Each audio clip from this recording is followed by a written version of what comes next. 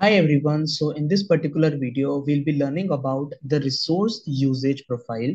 So we have already created all the resources and we have allocated all the resources to all the activities.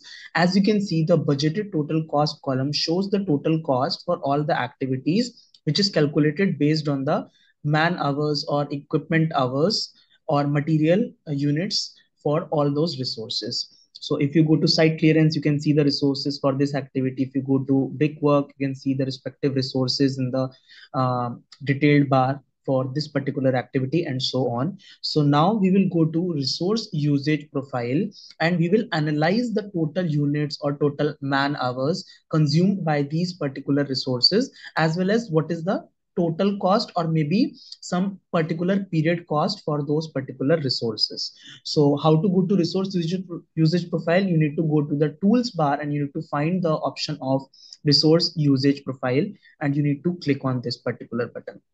So now we can just expand this. So you see that all the resources are being visible here, not just our project resources, but some other project resources also.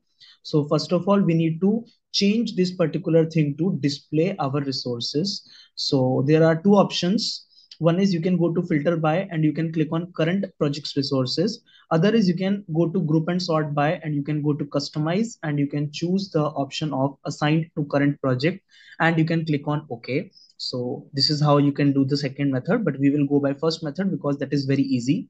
So you can go to filter by and current projects resources. Now whatever resources are available here, you see these are only the resources assigned to IT building construction project. On the very right hand side in the bottom, you can see one graph available, which is displaying some bars, some yellow color bars, and some units are mentioned here, and some time scale is there. So first of all, how to zoom in and zoom out for the time scale? See, you can see two options here. One is the month, another is some dates like 7th, 14th of October, 21st of October. So to zoom in and zoom out, what you need to do is, first of all, bring this cursor onto the dates or maybe onto the months. Then just with your mouse, make it move right or make it move left for zoom in and zoom out respectively. So this is how you can zoom in and zoom out. Other ways, you can use these options also to zoom in and zoom out, but I think this magnifying glass option is much easier and convenient to use. So now you see these units which are on the y-axis, these are your budgeted units. Okay, or see, if you go to this PCC, so this will be your budgeted units. That means in your cubic meters. So these are for materials. If you go to electrical conduiting, this will be C 1, 2, 3, 4, 5. This will be lump sum now. If you go to flooring, it will be square meters. Similarly, if you go to let's say some helper, so these will be now man hours.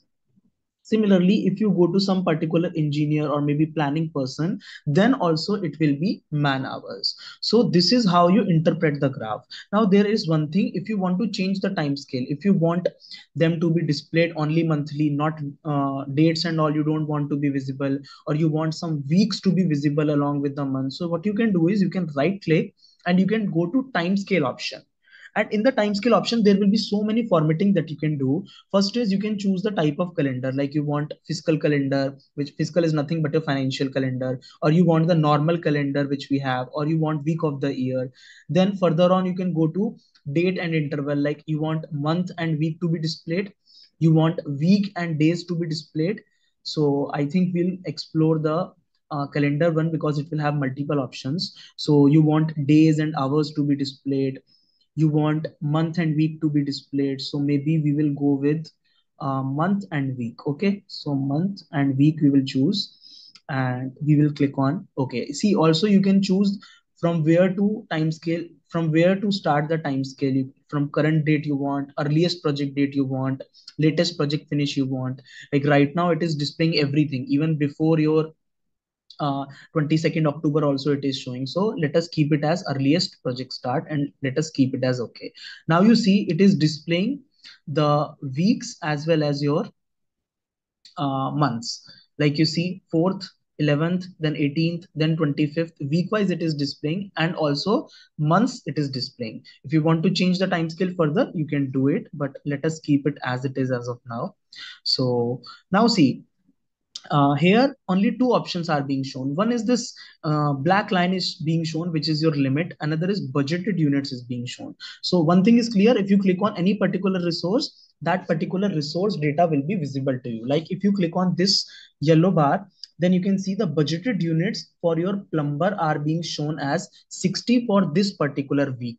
Similarly, it is showing as cumulative also for this particular week. But if you click on this one, then it will show you 10, which is the budgeted units for this particular week, and your cumulative for overall, like this plus this. Okay, so I'll show you one more thing, which is if you want to change the data which is showing, like right now it is showing budgeted units by date and also cumulative. You can change the color also from here if you want.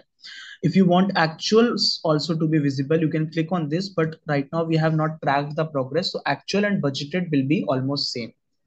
Then you can also display the cost here, but right now we will click on OK, and we will change the time scale to see it in a better fashion. So we'll go to time scale, and maybe we will choose the time scale of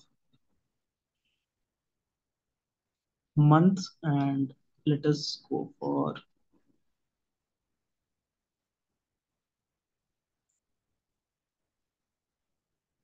week and day.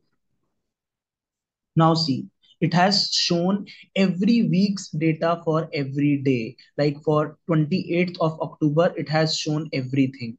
Similarly, for till 4th of November, it has shown Sunday, Monday, Tuesday, Wednesday, Thursday, and Friday. So this is how you can adjust your time scale, and you can uh, check the data for that particular time scale.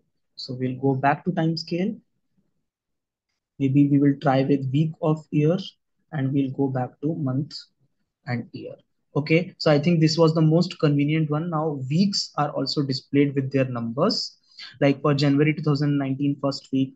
Now see, if I go to the resources tab, and sorry, if I go to the activities tab, and suppose if I open the first activity, which is your site clearance.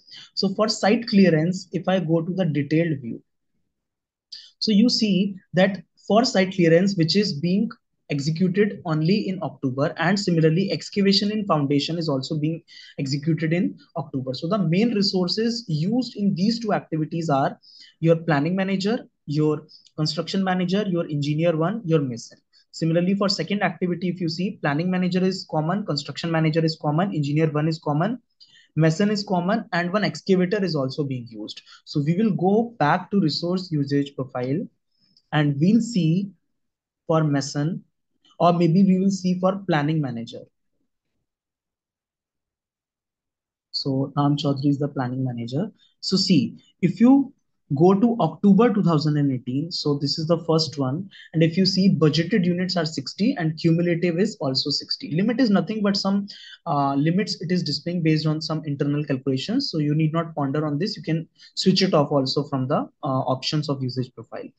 Now for next week, if you see, if you click, then 60 is for this particular week, and 120 man hours is the cumulative. Why is it coming 60? Because that particular person is being utilized in the site for 6 days of the week: Monday, Tuesday, Wednesday, Thursday, Friday, and Saturday, and 10 hours every day he's working. So 60 is his budgeted for that particular week, and cumulative is 120 for both the weeks. So this is the information that you get from this. You can generate the reports also, which we'll be learning in the later stage of this particular video series. So one more thing is to bring the cost into picture. See, right now it is showing the units, but if you want the cost to be displayed, you just click on the cost and you click on OK. So now you see, for any particular resource, it will show you the cost. On the y-axis, you can show like $2,000, $4,000 and all. So if you want to see the total cost of the carpenter, since carpenter is being used only in one activity, which is nothing but your woodwork. If you go there, and if you see these doors and windows, only for 3 days this carpenter is being used. So if you click on this particular option, you see the budgeted cost is 5250, and cumulative is also same because there is no other week of work for doors and windows. It is only 3 days activity, and from here also you can see that it is 57250, which is similar to this. Okay, So this is how you calculate your budgeted cost, 5250. But this is the budgeted total cost. Like, see, this is only for carpenter, but this is your total cost, which includes your carpenter, your equipments, also your staff also. But if I show you the detailed view and we want to see the cost of carpenters only, then we can go here and we can see the cost of carpenter, which is 5250. This was being shown graphically through the resource usage profile. So this is the advantage of resource usage profile. You can see different resources in one click and the cumulative cost irrespective of the activity. So this is how we check the resource usage profile and interpret it. You can analyze this data, you can copy this data to your Excel, use these graphs and all. How to do this, we'll learn later in the video. So that's all for the video. Thank you, everyone.